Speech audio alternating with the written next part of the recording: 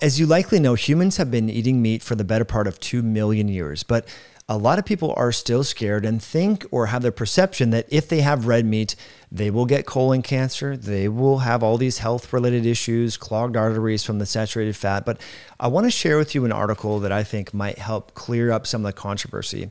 This is from David Clearfield, who is a researcher for the U.S. Department of Agriculture. Now, what I like about this article, titled Research Gaps in Evaluating the Relationship of Meat and Health, is he talks about a lot of the limitations in the epidemiological studies. And as many of you know, and I just wanted to share this with you, I would encourage you, if you have the interest, to download this article, which I will link in the show notes and the description of this YouTube video, as well as the iTunes podcast below. But he talks about a lot of the issues with nutrition epidemiology, because it turns out that these studies are not powered and set up to look at the direction of causality, suggesting that there is a lot of bias and limitations in the data, because many epidemiological studies rely upon self-reported food frequency questionnaires. And many of these questionnaires are inherently inaccurate. Like, for example, how many servings of pineapple have you had in the last month? How many hot dogs have you had in the last 2 weeks? How many servings of red meat have you had? It's really hard for people to look, and hard for epidemiologists, as he talks about in this, to quantify the effect of this exposure. Whether that exposure is really simple in the context of alcohol or smoking. If someone were to survey me, how many cigarettes have you had in the last year? It would be 0. Very easy to do. But if I were to be asked, how many servings of mango have I had in the last year? I couldn't honestly tell you. Maybe it's 10, 15, 3. I have no idea. And that gets really, really hard to make any strong associations in terms of the direction of causality, because he highlights multiple studies. There's the Nurses' Health study, as many of you know, and how individuals change their diet over time. So even some of these follow-up studies where there is an intervention or people are tracked over time, oftentimes people change their diets. You know, they have higher fiber diets for a month or 2 or a year, and low fiber diets. Maybe they go keto and paleo and then carnivore and back. And you know, a lot of people change their diets over time. So we don't really have good data on the fact. And again, these studies like to highlight the fact that red meat is the driving factor for all these chronic conditions and so forth. But he highlights in the study that domestication of cattle occurred over 8,000 years ago. So as I mentioned, numerous studies. I remember anthropology class and so forth in college. You know, we talked about how humans, our brains got bigger because we developed tools to eat animals and consume red meat, and the micronutrients and macronutrients and so forth in the meat, carnitine, taurine, zinc, B12, all these things are not found in most plant products that enhance the size and the cognition of ancestral humans. And then we started to domesticate cattle around 8,000 years ago. So we've been having red meat for a long period of time. But as you can see from this image here, this was a recently published study looking at USDA statistics. We are having less and less red meat in compared to years past. We're having a lot more poultry and other sources of protein, but not red meat. And yet we still see these studies that come out and say that red meat consumption is really problematic. It's linked with colon cancer. I have friends of friends who often reach out to me saying, you know, hey, look, I've been told that I should go on a plant-based diet because it will lower my cholesterol and it will not raise my risk of having cancer.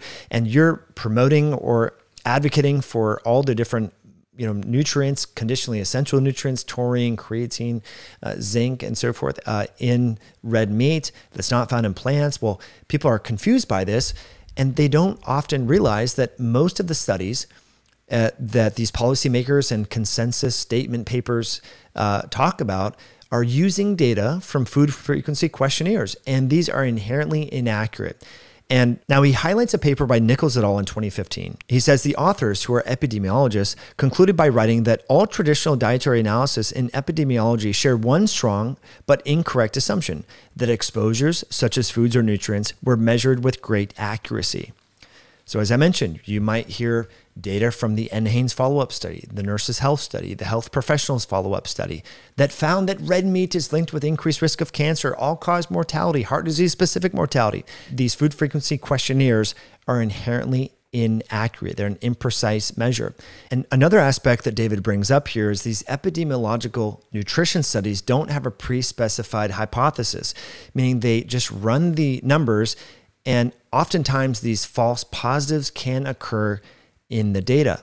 and they are not statistically powered to account for all of the confounding variables that might lead to false positives in the research. So I think that's really important that we understand that epidemiology, especially as it's related to nutrition, is inherently inaccurate. So when people start to talk to you about, well, red meat is linked with cancer, well, if you don't eat enough fiber, all these bad things are going to happen.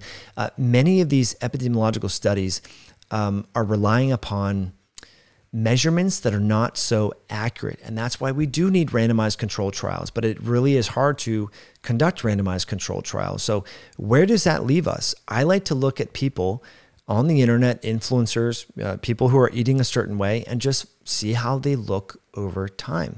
Is this individual, do they reflect a healthy body composition? Look at their blood work, see how their mental health is going over time, their hair loss, or various aging, objective biomarkers of aging.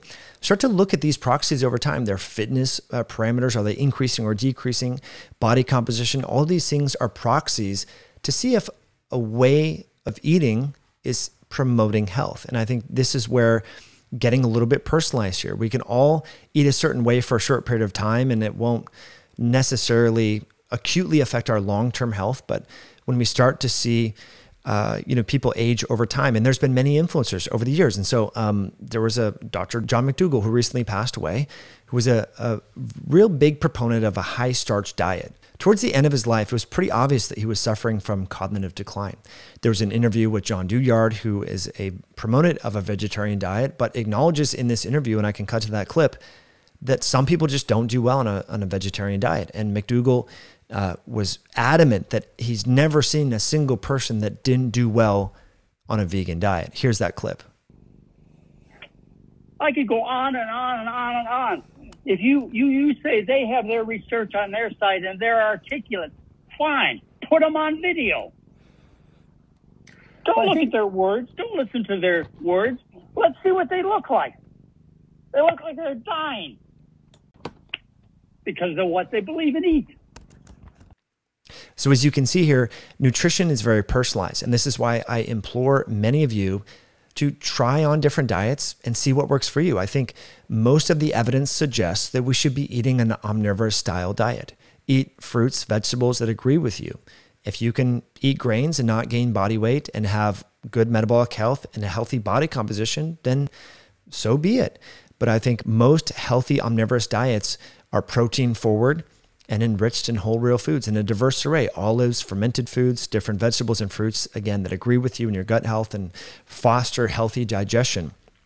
So as David talks about here, there is a lot of bias that can occur in epidemiological studies. So going forward, when you're presented with a new article, or there's a mainstream media article about how red meat is bad, or this food is great, or there was something about sweeteners recently. Most of these are epidemiological studies that, as he talks about here by Hill et al., as well as Nicholas et al., epidemiology doesn't have really good, accurate measurements. We cannot rely upon food frequency questionnaires.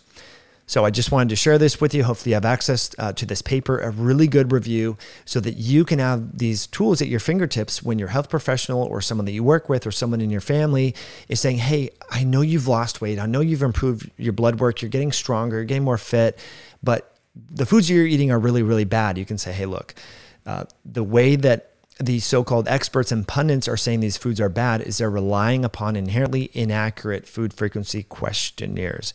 So I wanted you to understand some of the limitations of this way of analyzing the data. Hopefully you found this video helpful, and because exercise is really important, just wanted to have this parting words of advice. If you are exercising and you're not taking creatine, you're really missing out on an easy way to enhance your workouts and your exercise performance. You can save on the creatine enhanced electrolyte sticks by Myoscience. This is a phenomenal intra or pre-workout.